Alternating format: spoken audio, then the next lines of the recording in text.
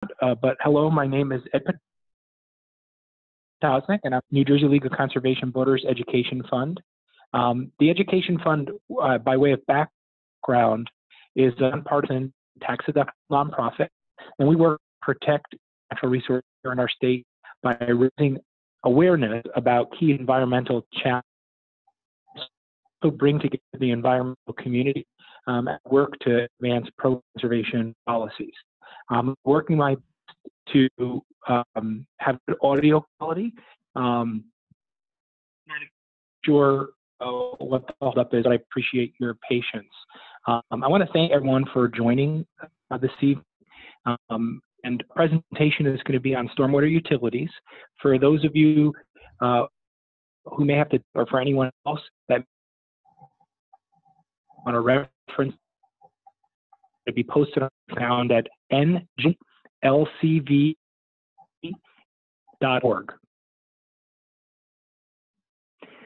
Stormwater needs a new stormwater issue facing a certain state, followed by a discussion of what the stormwater utilities are, how they can help. We'll conclude with how you can get more involved and a question and answer period. Just before we go any further, I'd like to introduce our speakers. First, we have Gary, who is the policy manager.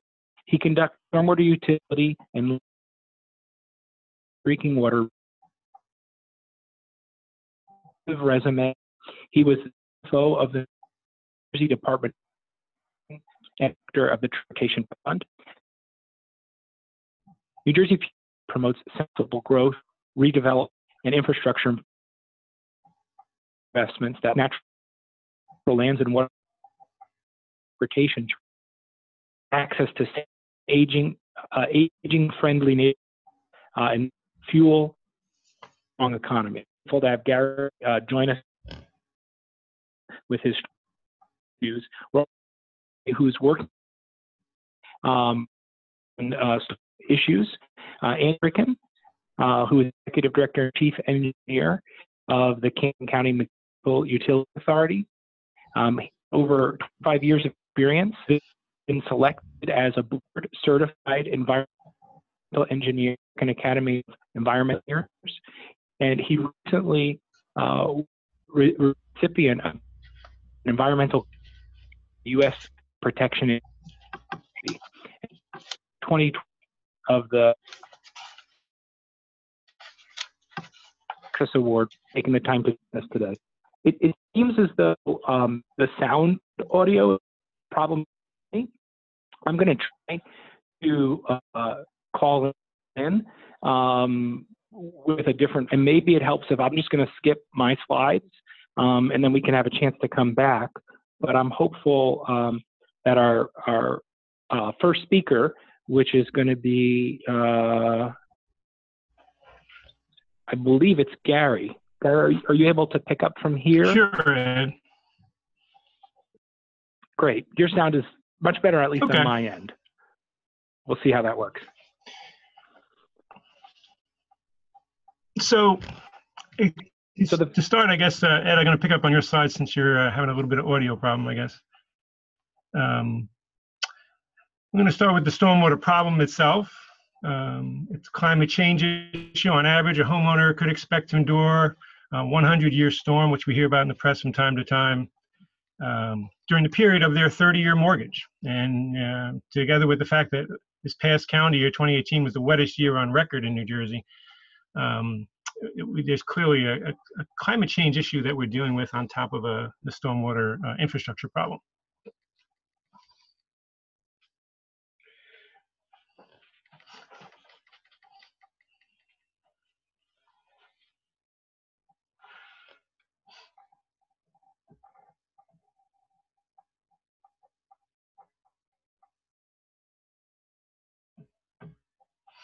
The stormwater problem, by stormwater studies, something like 83% of the communities in New Jersey experience local inland flooding in the course of the year, and 85% of the communities experience flooding outside of what you would term designated flood hazard area. So it's not necessarily confined to where sort of the usual suspects of where you would go looking for or expect to find flood hazards.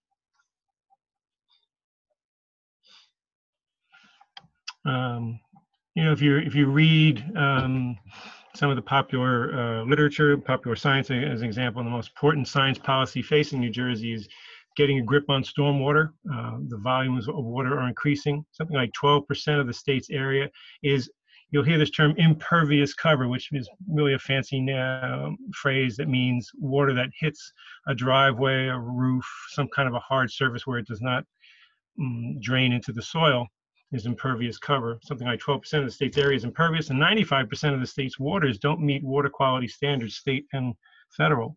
So we have both a runoff problem and a pollution problem and a flooding problem.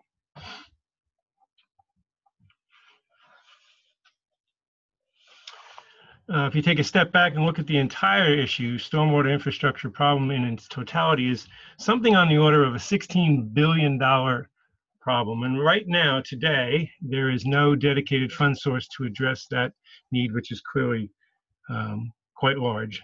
Unlike, let me say, the water and the sewer areas where there are dedicated funds, the stormwater area does not have that at the moment.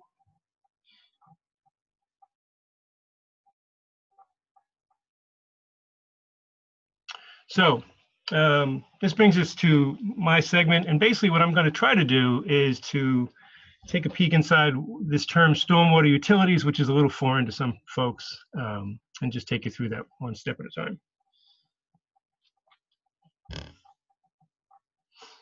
So if we start sort of definitionally, similar to a water or a sewer utility, which I think we're all familiar with, we pay our water and sewer bills every month, a stormwater utility is also a local assessment district. And the key word here is it dedicates funding specifically and solely to address stormwater management problems. That's the sole purpose of it, and that's the sole use of the funds.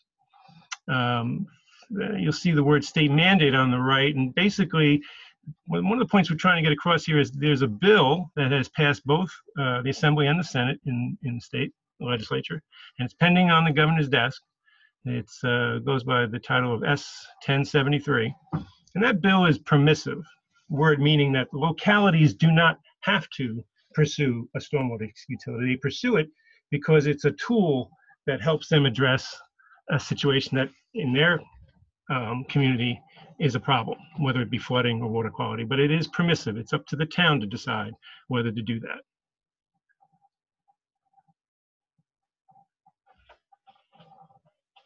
So just to take a look at the financial part of this, because essentially a stormwater utility is a financial function, and we like to use the term a flood defense user fee. The fee that is charged in this utility is, as I said, dedicated to stormwater projects, and it's based on the hard surfaces that generate polluted runoff, things like, as I mentioned before, driveways and roofs and parking lots. And basically, the more runoff from a property, the higher the fee. There's a direct relationship between the two, which is not what you find certainly in a property tax situation where there's no relationship between the value of a property and the runoff. It's not what you find in water and sewer rates, because as for instance, large parking lots, which generate a lot of runoff, often don't even have a water meter or a sewer connection. So with that said, the size of the fee, in the sheer size of it, it varies quite a bit across the country. It varies across small and large towns, as you can imagine, but it's generally lower in smaller towns, and it's generally higher in places that have combined sewers, where both the sanitary and the stormwater flow is in one pipe, or if they have aging systems. And just a quick point before we leave this page, which I forgot to mention before, this concept that we're talking about is well established across the country. There's something like 1,700 communities in 40 states that have already provided the authority to create these stormwater utilities where it makes sense.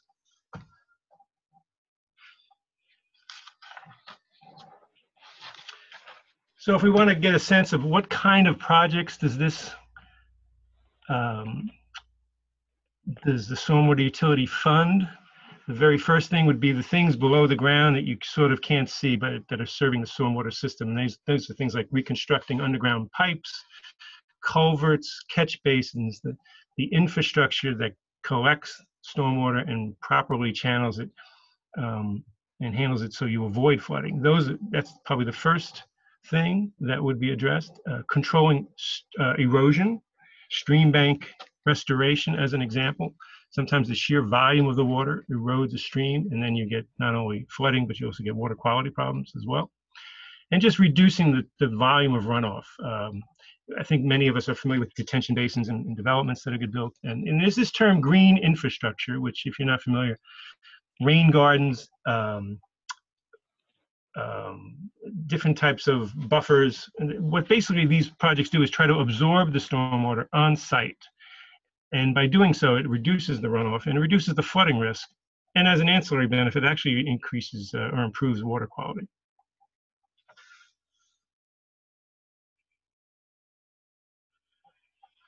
So sometimes we get the question, and certainly came up in the legislation that's pending, are there any incentives to reduce the cost? And there are. And nationally, most stormwater utilities that I mentioned before do offer partial credits.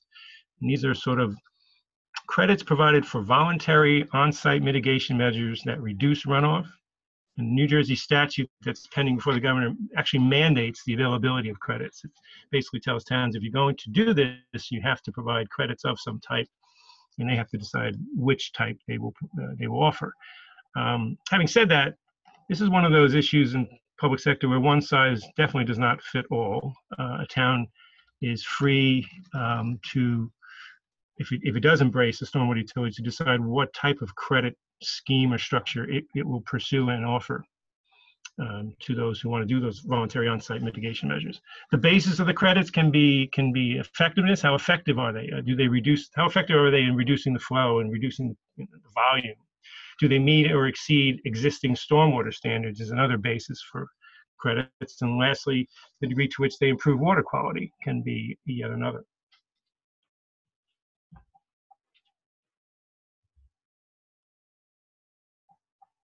So wanted to run by you all a series of slides about sort of a case study. We looked at Lancaster, Pennsylvania.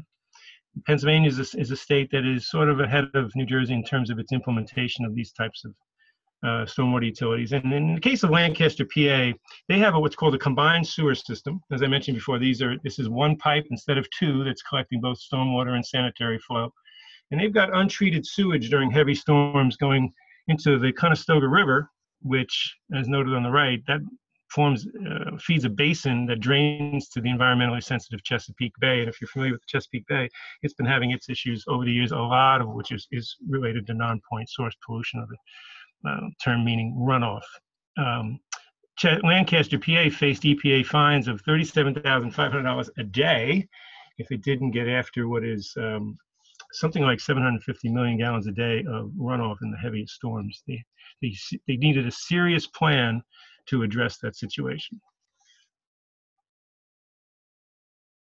So since 1998, they've invested $170 million to control CSO pollutants. A lot of those are what you would term gray infrastructure investments, the traditional concrete, bricks and mortar type of investments.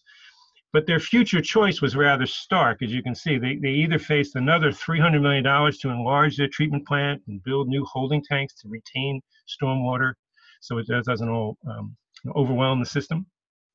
And if it does, you have sewage going right into the local water bodies. As opposed to that, it was a tab that was estimated about $140 million for a green infrastructure plan. And that's the green infrastructure being the type of project that retains on-site the water and reduces the runoff. That plan would handle the same volume of stormwater that the $300 million plan would handle. And so their decision in 2014 was to implement a stormwater utility with the green infrastructure plan in mind.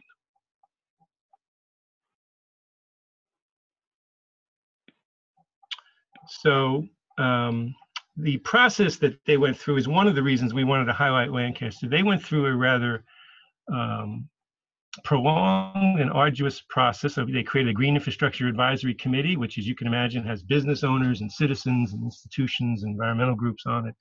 Basically created that to get feedback as they created the plan over 2 years worth of study. And as an example, they, you see there where it says extensive outreach to businesses, they broke their business community down into chunks, so to speak. They talked to the large businesses separate from the small businesses, and they talked to different types of employers, all as separate groups, to try to engage them early on in what the problem was, and B, what the proposal was to fix it.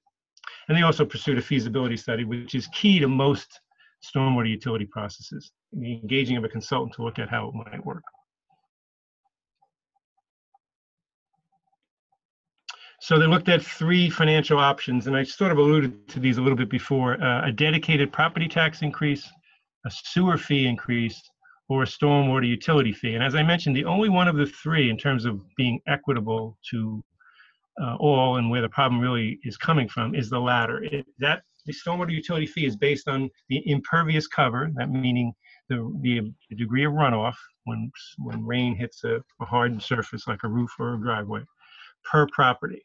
So they basically, that approach lets you set up the fee so that there's a direct relationship between the amount of runoff coming from a property and the amount that that property is paying.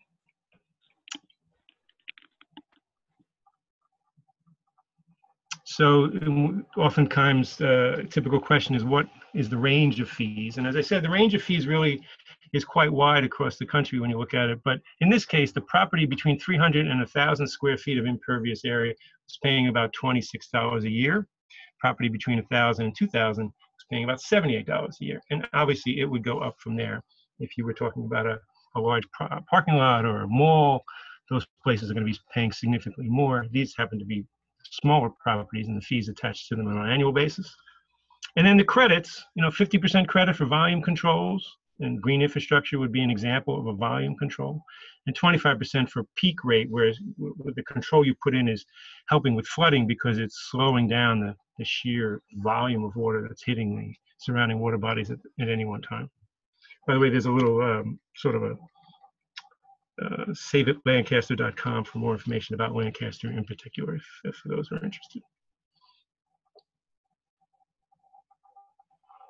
So specifically, what they've recently done, they've actually, in terms of projects, they put in parking lots that capture rainwater, which is a neat trick. They put in riparian buffers. If you can picture along streams, they put in these vegetated buffers that absorb and hold water and keep it from just plowing into the stream. And then there's some underground storage tank reservoirs that are sort of modest in nature, but what they're trying to do is to hold up the water or absorb it on site and ease the burden on the system.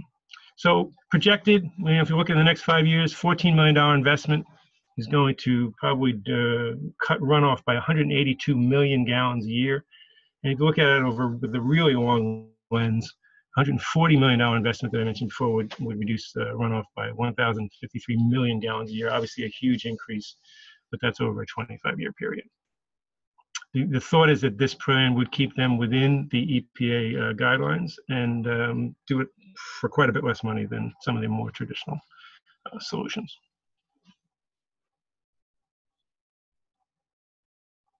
Awesome. Thank you so much. I hope the sound is better. Does it seem better, Gary? I think so. Okay, great. Thank you all who've joined the webinar for your patience. I'm sorry about the bad sound quality earlier. If you have a question, we're taking questions in the chat box, which can be accessed when you are looking at the webinar itself. If you mouse over the bottom, there's sort of a picture that looks like a thought bubble from a cartoon. If you click on that, it will open up a chat window. You choose everyone and ask your question in that.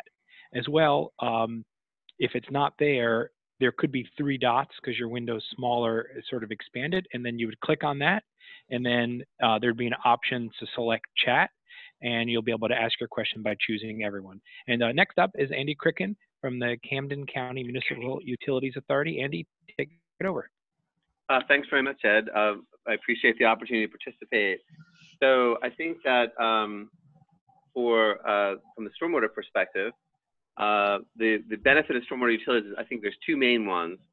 And the first is that that there's an intentionality from a utility that is created solely to deal with the stormwater problem. So our utility is a wastewater utility, and we service 37 municipalities in Camden County, including Camden City, which has a combined sewer system like Lancaster, as Gary had mentioned. And so the first benefit is this benefit is a set of intentionality, that the notion that the utility is dedicated and designed to deal with the stormwater problem in a regional basis, as opposed to each town dealing with it in a piecemeal fashion.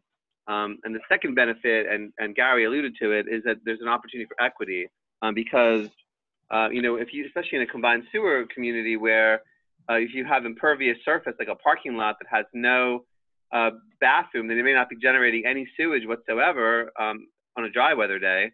But on a wet weather day, when it rains, hits the impervious surface and goes into the combined sewer, you know, it then mixes with sewage. And if you mix a gallon of sewage with a gallon of rainwater, you now have 2 gallons of sewage that have to be pumped and treated, just like the gallon of sewage that was generated in the toilet. And yet, without a stormwater utility or without a stormwater fee, the impervious surface won't be billed. And so there's an inequitable, it's an inequitable situation, because there's not a fair apportionment of costs associated with the generation of sewage.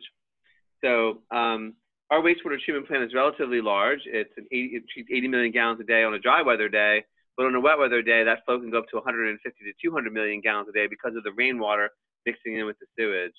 Next slide, please.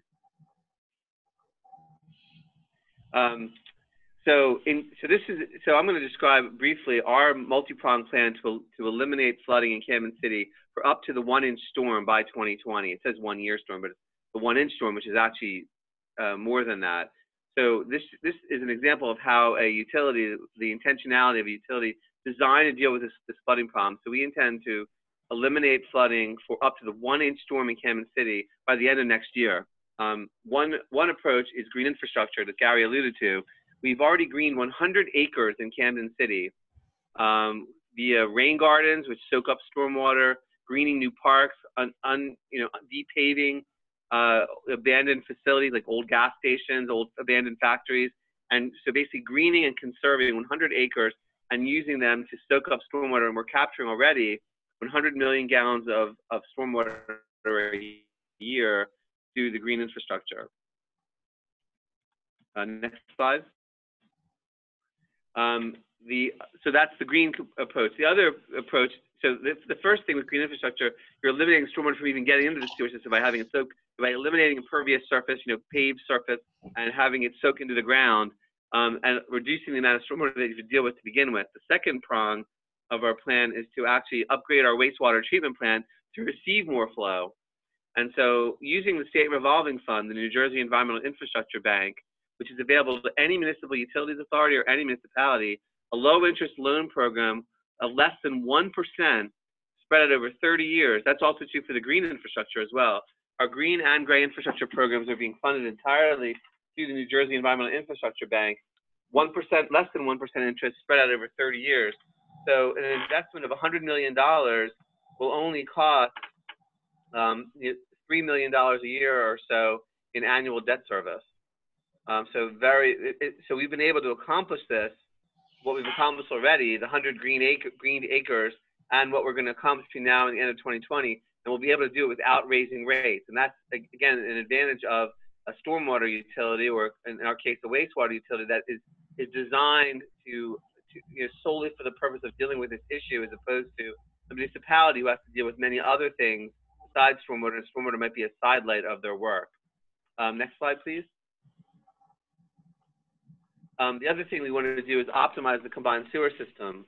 So again, a stormwater utility will be operating the stormwater pipelines it's their sole purpose, it's their mission. Whereas a municipality has many things that on its plate, and stormwater is just one of those things.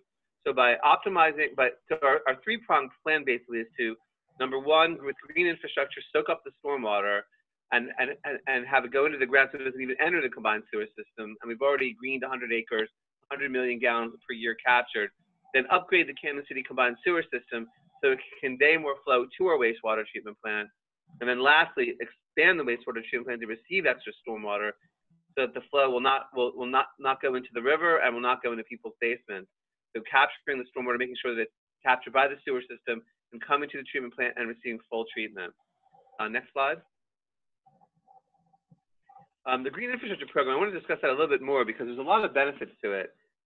We've created, it's not just, there's a functionality of greening 100 acres and, thereby capturing 100 million gallons of stormwater.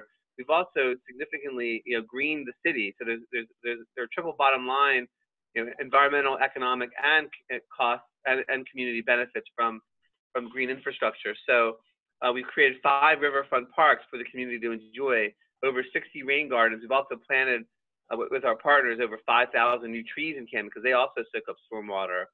And in many instances, there's an opportunity for win-wins because we're taking brownfield abandoned sites like an abandoned gas station, abandoned factories, and converting them into green infrastructure. The other thing that I always believe that good begets good. One good thing leads to more good things. And so this green infrastructure, this 100 acres of green property has to be maintained. And so there's an opportunity for green jobs associated with that. And so we've retained, we hire at-risk youth through an AmeriCorps program that we call PowerCorps Camden, and where the at-risk youth, young men and women aged from 18 to 25 actually maintain the rain gardens, get life skills training, and then get job placement to get a full-time job elsewhere, and then another cohort rolls in. Next slide, please. So in summary, our multi-pronged plan to deal with Camden City's combined sewage flooding problem for up to the 1-inch storm by the end of 2020, within by the end of next year, is to maximize green infrastructure, to upgrade the Camden City sewer system to convey flow to our plant, and then to expand our wastewater treatment plant to receive the flow. This is the sort of intentionality that a dedicated authority like ours, or like a stormwater authority, if the governor passes the bill, can put to the test and bring bear to the problem of stormwater issues. And these issues are only going to become more prominent as the climate continues to change, as river levels rise. In our zone, the Delaware River is supposed to rise by 1.5 feet by 2050, according to EPA projections. So the control and management of stormwater is going to become more and more important as time goes on. Thank you. Awesome, thank you. I can hear the excitement in your voice about the opportunity and the work that you've done and continue to do in Camden County, and it certainly comes through with the progress that you guys have made, and I want to say thank you for that as well. Again, if you have a question, this is going to be our question and answer period. We're going to go off of questions that have been entered into the chat box as well. We've received some questions through email, and we'll be addressing some of those as well. I mean, I think one of the most important things as we're looking at stormwater and stormwater utilities in the state of New Jersey is remembering that New Jersey is the most densely populated state in the nation, which means we have a lot of concrete, a lot of pavement, a lot of building and structures that aren't meeting the current stormwater standards, and all that rainwater, it doesn't have a chance to go into the earth and through natural systems to be filtered for our drinking water supply, and it ends up just going right into our waterways and causing that flooding. And if it's a combined situation, I think these examples that we've heard it's some of the most egregious because they just can't handle it. And there's that overflow issue, which is when they can't handle receiving any more rainwater or toilet water, they open up a valve and it flows into the nearest waterway. And certainly that's something we're looking to avoid. The first thing I want to mention is we do have some opportunities going forward to address these issues, and I think that we're going to have some progress in the state of New Jersey because a lot of leaders are standing up and looking to increase funding, but there are some needs at the local level to have infrastructure as well through an actual utility, which is great. So I want to mention too that this webinar is being recorded. So if you wanted to come back to it, or you thought it was helpful, you wanted to show it to a friend or a neighbor, we'll be making that available as well. The couple questions that we got so far, we heard from Rob, and he had a question with regard to um, Lancaster. So I guess this goes back to Gary, and whether or not they've been able to keep up with the EPA standards, are they, sort of still getting fined? Are they still paying for the costs as they are? So, Ed, as I understand it in Lancaster, they are not. The plan that they put in place passed muster with the EPA, and basically they are, pursuing the implementation of that plan. I think the EPA, I don't believe, has a preference in terms of whether you. I think they would encourage communities to do green infrastructure. That's exactly what Lancaster is doing. But the goal is to somehow arrest the runoff, which is quite significant in that Lancaster city, and because it's a CSO city, combined sewer overflow city, it's doubly important. So I think the short answer is that that plan has been accepted, and it held in abeyance what would otherwise been a pretty steep set of penalties. And that's one of the things we see sometimes is, they're sort of under court order or from some agency to put together a plan that most would say probably should have been in place already because the pollution is occurring. And then there's some leniency if there's a way to, put that in place. Unfortunately, folks that live along rivers or are dependent on those waterways for fishing or recreation sort of lose out while the system is coming up to full capacity. And then, as we mentioned earlier, with climate change, certainly that's a whole nother thing that we're preparing with. That's, advancing the need and actually raising the requirements. We are pleased to join with a number of environmental groups. So, Gary's part of New Jersey Future, which you heard about. We also work at New Jersey League of Conservation Voters Education Fund with the Pinelands Preservation Alliance and the Association of New Jersey Environmental Commissions, which I know a lot of the folks who've joined us are probably from our environmental commissions, and I want to thank you for your service to the local community. We work as well with the New Jersey Highlands Coalition, and we have something called Flood Defense New Jersey, which is a coalition of local and state nonprofit organizations working to protect our communities from damaging floods and the harmful stormwater pollution that's occurring by helping them set up flood defense programs to build proven on-the-ground projects that protect against flooding, that capture the polluted runoff and repair any infrastructure that's been failing. That helps make our communities cleaner and then greener and safer. So if you're interested in learning more about how to get involved and some of the work our organizations are doing, you can visit flooddefensenj.org, or you can reach out to the contact at the end of this that you'll get a chance to see in the presentation. We also had a question earlier from Sean about establishing the fees. And I think maybe we'll start with Andy and then go back to Gary sort of to turn off. But, this is a question that comes up quite frequently is, how do you assess someone's impervious coverage? Are folks looking at satellite imagery? Are they, sort of walking around with a ruler? Is it done in the permitting process? And I can sort of take a first stab at it, just saying that it varies from place to place. But I know you all have been looking at this really carefully, and as we prepare for this kind of solution, it's going to be important to make it work that fits the local community. So again, one size doesn't fit all. Different communities can establish these stormwater utilities in different ways. But if you want to share a little bit about some of the methods and sort of systems that have been set up to look at how much concrete and pavement and buildings a property owner has. Well, I think the easiest way is really just to look at the amount of square footage used. Now, I will say this. I mean, to me, it makes more sense to go for low-hanging fruit. So I don't necessarily want to go into a residential home's driveway, for example, or you know what I'm saying. I think you're really looking at things like parking lots, parking garages, impervious surface for commercial and industrial are really the real big opportunities. And I think because every gallon of stormwater that runs, especially in a combined sewer system like Lancaster or Camden or Newark, every gallon of stormwater that goes into the system ends up in in the combined sewer system, it becomes sewage and therefore has to be treated exactly the same as though it came from a toilet or a shower.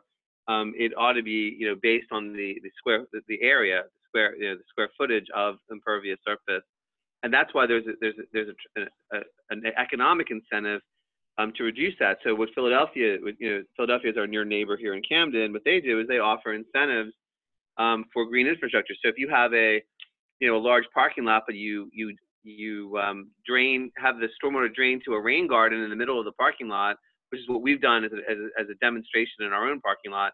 The stormwater all drains to a rain garden in the center, and then it soaks back into the ground, where none of it gets into the stormwater system.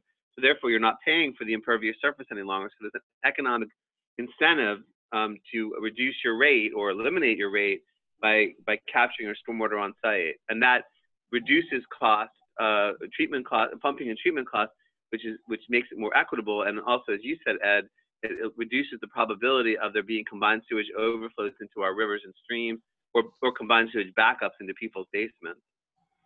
Which can happen, unfortunately. Actually, someone noticed me privately, so no one knows who it is. They had an overflow earlier today, unrelated to stormwater, but from a problem. So it's definitely on folks' mind. Did you want to add anything, Gary? I would agree with Andy entirely. I would just say that many towns, they're starting from scratch, they're doing some type of mapping because they are of mapping, that is, of impervious coverage, because they are trying to make sure they have something that would stand up to challenge. And sometimes that mapping is, even on a really big town, might be aerial in nature. Sometimes it's manual. But also to mention that some communities, particularly ones that have been suffering from flooding over the past, oftentimes have this information, at least in large part for much of their town, because they've done impervious coverage assessments that were required to address some of the flooding issues, or they've done some hazard mitigation plans. So as you said, Ed, it really depends on the town, but typically there is some type of a mapping effort to be sort of to be equitable to all. Yeah, and I think it's important to note as well that in a place that has a combined sewer, the people that are paying the bills are the people who have a sewer in their house. So they have showers and running sinks and toilets, but the parking lot owners, they're not footing the bill for their polluted runoff when it leaves the parking lot, but it is being treated at the sewage treatment facility. So a stormwater utility would allow you, for better or worse sort of word, capture that cost from the for-profit parking lot owner to clean up their water. Or better yet, they would install a system and get credits so that less water, or maybe no water, leaves the parking lot, much like would be if it were just nature, and can be cleaned up on site and not have to be put into the system. And I think that's really an important piece. There's one easy question on the list. Joan asked, how can I find out if my town has a stormwater utility? Well, in New Jersey currently, stormwater utilities are not legal. I think that Gary mentioned there is a bill that's on the governor's desk that would allow stormwater utilities to be created at the local level. And there's a process that towns, and hopefully more than one town, would get together to create these, would need to go through to get them set up. So currently, that's not something that's happening here in New Jersey, but 40 states around the country, including Alabama and many others, have stormwater utilities that are existing at the local level. There was another question here about green infrastructure. So a lot of us, are locally mindful, and if there's a way to attenuate our water, so to hold it for a little while, so that when it rains, it doesn't flow right out into the street or off of our property into a river. A lot of folks have put in rain gardens. They absorb water more quickly into the ground, and rain barrels, which hold on to the water, sort of like a retention basin, and then they can release it and use it for watering, or you attach it to a garden hose with holes in it. When we're looking at those kinds of things, sometimes we feel like we're maybe not making a huge difference. Andy, you mentioned in Camden, you've been able to make a huge difference with green infrastructure, with these kinds of things, both countywide with some of the lands that were developed. what kinds of impediments are there for property owners or businesses in finding funding to do some of this work? Well, to put the plans together. Well, for example, in Camden, and we're borrowing from our near neighbors in Philadelphia, we have a program where we work with the Pennsylvania Horticultural Society, and we provide the rain barrels free of charge to our residents. Because the idea is that the rain barrel, it's twofold really. The rain barrel is more cost effective than treating the combined sewage, right? And it's also environmentally beneficial, but also it's a way of getting our residents engaged so that they can be part of the solution. We want them to understand that that this is a real problem. That when kids are walking through in a combined sewer community like Camden or Philadelphia or Newark, New York City, if it's raining and there's a puddle, it's not just stormwater, it's not just rainwater. It could be combined sewage, and so it's a social justice issue. Kids should not be walking through puddles of combined sewage to get to their bus stop on a rainy day. So having a rain barrel program or a cistern to capture stormwater in a combined sewer community really is a way to make a positive difference. And so that's in the combined sewer. And naturally, the large scale investments that we're making are the most important. But every little bit helps, and we want our residents to be engaged. Now, of course, by trying to optimize efficiency and also by going for the low cost financing that the state of New Jersey offers us through the infrastructure bank, we've been able to do what we've been able to do without raising rates, which is really important. And any community could do the same. Now, in a separate stormwater system, which are the majority of the suburban municipalities, it's not as egregious as combined sewage, obviously, but still, there's a water supply shortage in certain aquifers, and allowing the stormwater to go back into the groundwater and not go, not flood the streets, or and especially in the case of as the river level rises in New Jersey, which is basically almost like a peninsula of sort, or surrounded by water at any rate, it'll be important to have stormwater go back into the groundwater and capture and maintain it. So it's especially beneficial in combined sewer communities, but also beneficial in separate stormwater communities as well. Awesome. And I think one of the things that's important to note too is this is in a municipality where it has a separate stormwater system. This would generally come out of sort of taxes. And that's why the problem has gotten so big, because the funding just isn't there, because the pollution keeps growing as more and more development is happening. So someone had asked, like, isn't this currently paid for in our taxes? And the answer is no. That the amount of money, and it's usually very, very small, is just not sufficient. And people are flooding more, and more pollution is entering our waterways. And salt is, entering into our drinking water in the winters from the roads, because the land is unable to deal with it. So we do need to take some pretty quick steps here in New Jersey. I'm going to end this because we're a little bit over time. I want to thank everyone. One question that was asked is really important, which is, hey, I'm doing my pavement in my condo development. Is there any money available for pervious pavement, which is a really amazing thing? And the answer is not really right now.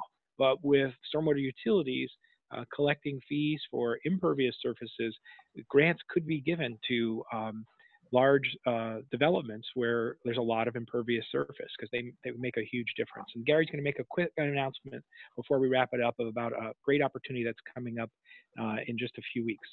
Gary? Yes, just a quick note, what's called the redevelopment forum. It happens every year. This one is March 8th. It's at the Hyatt Regency in New Brunswick. There is a whole session on, as you can see there, stormwater utilities. There's new stormwater rules coming out of DEP, and there's a whole section on the growing role of green infrastructure. So I would encourage anybody who's interested to take an interest. It's a great forum. Yeah, and I want to, I've been, so I can definitely endorse it. I want to thank our two speakers, Gary and Andy, for joining us today, and all of you for joining us. It was really a great discussion. And as I mentioned, the PowerPoint is going to be posted on our website for easy access.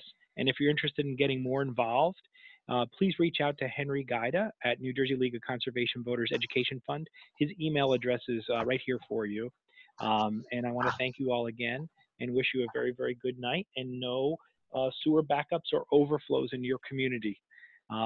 Thanks again, everyone. Thank Thank you, you, Ed. Ed. Take care. Okay, bye-bye.